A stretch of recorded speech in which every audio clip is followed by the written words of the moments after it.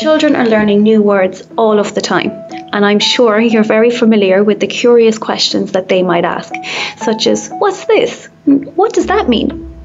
Books offer you lots of opportunities to think about teaching new words. And today in this video, I want to share with you some tips that you can think about to help your child learn new words, and also how you can help them to begin to use these words in their everyday life.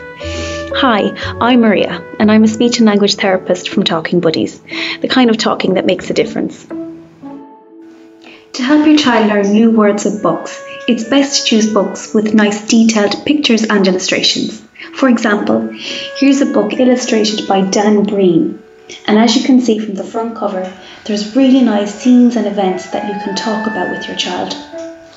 So allow your child to take the lead talking about what they see happening in the picture. And then where you can, add in new words to expand upon what your child is talking about.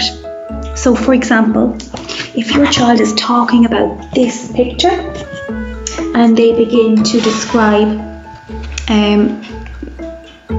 the little girl here and say, oh look, she looks really sad, you could say, you're right, she looks devastated. Oh, I wonder why. It looks like she dropped her ice cream. She looks devastated. She looks really upset.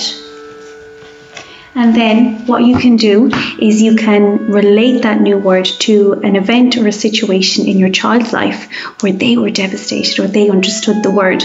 So you could say, do you remember yesterday when you broke your car?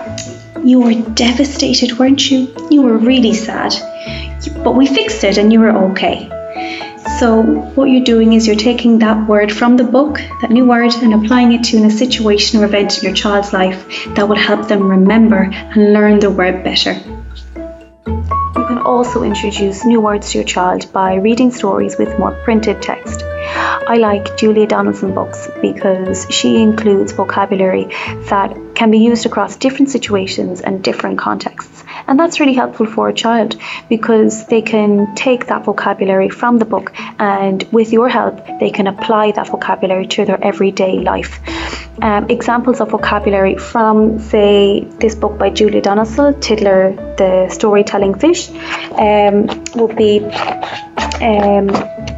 for example, but on the way to school, I was captured by a squid.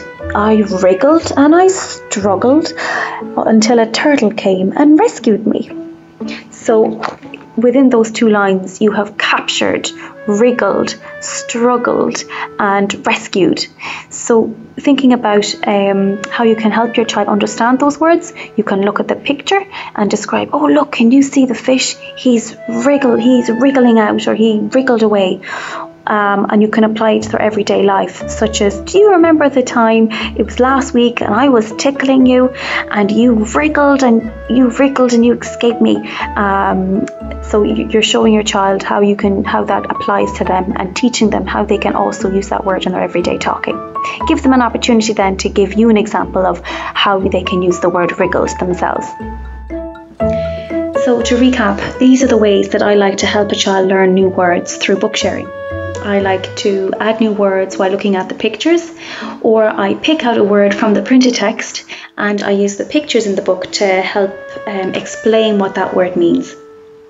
I then relate that word that we have picked out to the child's everyday life. Remember to repeat the book lots and lots, and emphasize those new words that you're teaching and giving your child. Where you can, bring up that new word throughout the day at home so that your child can hear you use that word in an everyday situation. I'm Maria, and I'm from Talking Buddies, and thank you very much for listening today. Like and subscribe to our channel, and if you have any questions, please do pop it in the comment section and we will get back to you. Thanks a million.